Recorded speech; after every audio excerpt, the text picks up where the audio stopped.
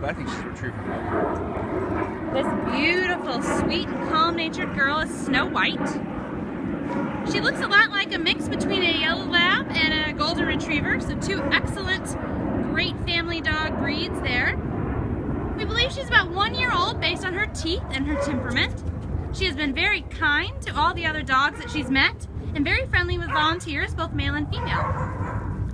Miss Snow White is available for adoption or rescue here at Irving Animal Services. We're located near the south entrance of the DFW airport.